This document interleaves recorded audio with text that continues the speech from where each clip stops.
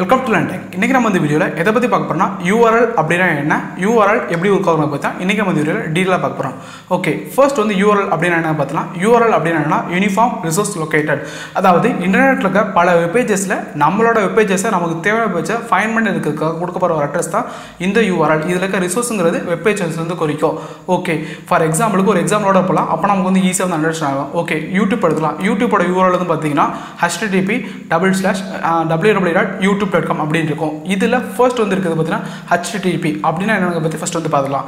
HTTP அப்படின்னா என்ன, hyper text transfer protocol அப்படின்னு சொல்லுவாங்க. ஒரு புரோட்டோகால் வந்து என்ன பண்ணணும்னா ஒரு இடத்துல இன்னொரு இடத்துக்கு டேட்டா வந்து ட்ரான்ஸ்ஃபர் பண்ணுறதுக்கு இது யூஸ் பண்ணுறது தான் HTTP. வெப்புக்கு வந்து பார்த்தீங்கன்னா HTTP தான் யூஸ் பண்ணுவாங்க.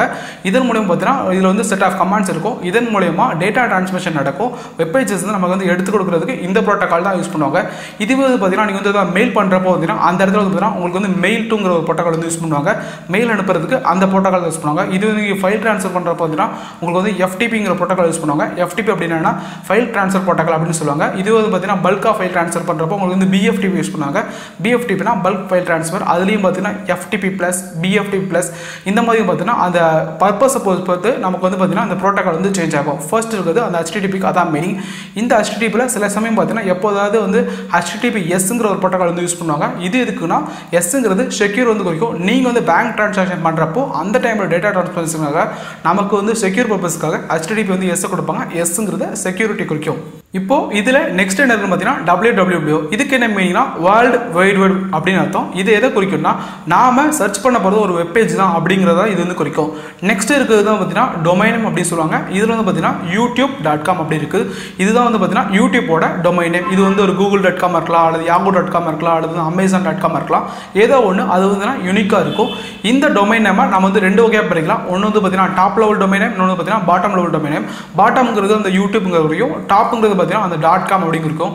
இது வந்து சில வெப்சைட்ல வந்து நீங்கள் வந்து .in பார்த்துருப்பீங்க, .ukன்னு பார்த்துருப்பீங்க.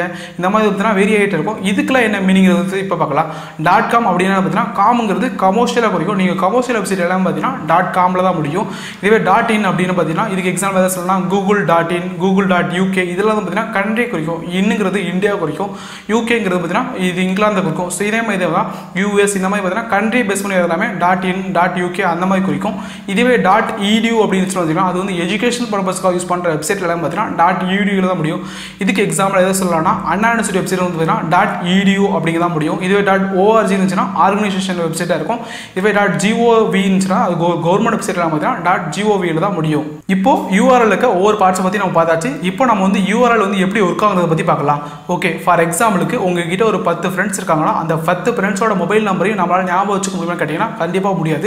ஏன்னா பார்த்தீங்கன்னா 10 பேருக்கு வந்து ஒவ்வொரு நம்பர் வந்து யூனிக்காக இருக்கும். அதை நம்மளால் ஞாபகம் வச்சுக்கிறது கொஞ்சம் கடினமான வேலை தான். அதுக்கு நம்ம என்ன பண்ணுவோம், அந்த 10 பேரோட நம்பரையும் பார்த்தீங்கன்னா அவங்க நேம் போட்டு நம்ம வந்து சேவ் பண்ணி வச்சுப்போம். அந்த 10 பேர் நம்ம யாருக்கா கால் பண்ணணும்னு நினச்சோம்னா நாம வந்து அவங்களோட நேம் வந்து நம்ம டைப் பண்ணோம்னா மொபைலில் அவங்களோட நம்பர் வந்து டிஸ்பிளே ஆகும். நம்ம வந்து ஈஸியாக வந்து கால் பண்ணிடலாம். சேம் இதே டெக்னாலஜி தான் இங்கே யூஸ் பண்ணுறாங்க. இன்டர்நெட்டில் வந்து பார்த்தீங்கன்னா எல்லாமே IP அட்ரஸ் பேஸ் பண்ணி தான் நமக்கு வந்து பேக்கில் வந்து ரன் ஆகும். நம்மளோட கண்களுக்கு தான் விசிபிளாக வந்து நம்ம ஜஸ்ட் வந்து நம்ம வந்து டொமைன் நேம் கொடுப்போம். அந்த டொமைன் நேம் மூலமாக நமக்கு வந்து கிடைக்கும். ஆனால் பேக்ரவுண்டில் பார்த்தீங்கன்னா எல்லாமே IP அட்ரஸ் பேஸ் பண்ணி தான் நடக்கும். ஒவ்வொரு வெப்சைட்டுக்கும் ஒரு IP அட்ரஸ் இருக்கும். நமக்கு எப்படி ஒவ்வொரு ஃப்ரெண்ட்ஸுக்கும் ஒரு மொபைல் நம்பர் இருக்க மாதிரி அதே மாதிரி ஒவ்வொரு வெப்சைட்டுக்கும் பார்த்தீங்கன்னா ஒவ்வொரு IP அட்ரஸ் இருக்கும். ஃபார் எக்ஸாம்பிளுக்கு நான் வந்து www.google.com அப்படின்னு கொடுக்குறேன்னா இதில் வந்து பார்த்தீங்கன்னா DNSன்னு ஒரு கான்செப்ட் வரும். DNS அப்படின்னா டொமைன் நேம் சிஸ்டம் அப்படின்னு சொல்லுவாங்க. நான் கொடுக்குற google.com அந்த டொமைன் நேம் எடுத்துகிட்டு போய் DNS சர்வர்னு ஒரு சர்வர் இருக்கும். அந்த சர்வரில் போய் இந்த கூகுளில் போய் சர்ச் பண்ணும். கூகுள் சர்ச் பண்ணுறப்போ அந்த கூகுளுக்குன்னு பார்த்தீங்கன்னா ஒரு பர்டிகுலர் IP அட்ரஸ் இருக்கும். அந்த IP அட்ரஸை இந்த HTTP வந்து ப்ராசஸ் பண்ணி எனக்கு அந்த வெப்சைட்டில் வந்து என்டர் பண்ணும். எப்படி நான் வந்து என் ஃப்ரெண்டோட மொபைல் நம்பர் நேம் கொடுத்தா எனக்கு வந்து மொபைல் நம்பர் கிடைக்குதோ அதே மாதிரி தான் நான் அந்த கூகுள்னு கொடுக்குறப்ப கூகுளோட IP அட்ரஸ் கிடைக்கும். அந்த IP அட்ரஸ் மூலமாக அந்த வெப்சைட்டில் என்னால் ஈஸியாக வந்து என்டர் ஆக முடியும். இதைத்தான் வந்து நம்ம டொமைன் நேம் சிஸ்டம் அப்படின்னு சொல்கிறோம். Okay, when comes to summary, ஜென்ரலாக வந்து ஒரு URL வந்து எப்படி இருக்காங்கன்னா நாம மொபைல் நம்பர் யூஸ் பண்ணி எப்படி கால் பண்ணுறோமோ அதே மாதிரி தான் வெப்சைட்டில் எல்லாமே IP அட்ரஸ் பேஸ் பண்ணி நடக்கும். அந்த வெப்சைட் வந்து ஃபைண்ட் பண்ணுறதுக்கு ஒரு கொடுக்கப்பட்ட ஒரு யூனிக் அட்ரஸ் தான் இந்த URL. இதில் இருக்க அந்த டொமைன் நேம் சர்வரில் நம்ம சர்ச் பண்ணி அந்த IP அட்ரஸ் எடுத்து அந்த வெப்சைட்டில் ஈஸியாக வந்து என்டர் ஆக முடியும். இந்த URL வந்து பார்த்தீங்கன்னா சில ஸ்பெஷல் கேரக்டர் இருக்கும். அதுக்கெல்லாம் என்ன மீனிங் பார்த்தீங்கன்னா சில நேரத்தில் வந்து பார்த்தீங்கன்னா கொஸ்டின் மார்க் இருக்கும். கொஸ்டின் மார்க் என்ன மீனிங்னா நீங்கள் ஃபார் எக்ஸாம்பிளுக்கு கூகுளில் வந்து நீங்கள் வந்து ஏதாவது கொஸ்டின் வந்து ரைஸ் பண்ணுறீங்க, வாட் இஸ் 3 டைமென்ஷன் அப்படி ஏதாவது கொஸ்டின் வந்து ரைஸ் பண்ணுறீங்கன்னா அந்த டைமில் வந்து பார்த்தீங்கன்னா நீங்கள் யூஆர்எல் வந்து செக் பண்ணி பார்த்தீங்கன்னா அதில் வந்து கொஸ்டின் மார்க் சிம்பிள் வந்து நீங்கள் பார்க்கலாம். அதில் வந்து ஆம்பர்சன் சிம்பிள் கூட இருக்கும். அதுக்கு என்ன மீனிங்னா நீங்கள் வந்து எந்த ப்ரௌசர் யூஸ் பண்ணுறீங்க, எந்த டேப் யூஸ் பண்ணுறீங்க, இந்த மாதிரி இன்ஃபர்மேஷன்லாம் பார்த்தீங்கன்னா ஆம்பர்சன் போட்டு தான் வந்து அவங்க யூஆர்எல் வந்து அனுப்புவாங்க. இதில் வந்து ஸ்லாஷ் அப்படிங்கிறது எதை குறிக்கும்னா நீங்கள் ஒரு வெப்சைட்டில் வந்து நிறைய வந்து சப் வெப்சைட் வந்து உள்ளே போயிட்டே இருக்கீங்கன்னா ஒவ்வொரு வெப்சைட் வந்து ஆட் ஆகும்போது உங்களுக்கு ஒவ்வொரு ஸ்லாஷ் வந்து ஆட் ஆகிட்டே இருக்கும். இதில் வந்து ஹேஷ்ங்கிறது பார்த்தீங்கன்னா ஃப்ராக்மெண்ட்ஸ் வந்து குறிக்கும்.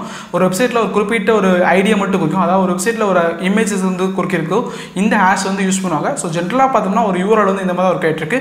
மீண்டும் ஒரு அளவில் சந்திக்கலாம். நன்றி, வணக்கம்.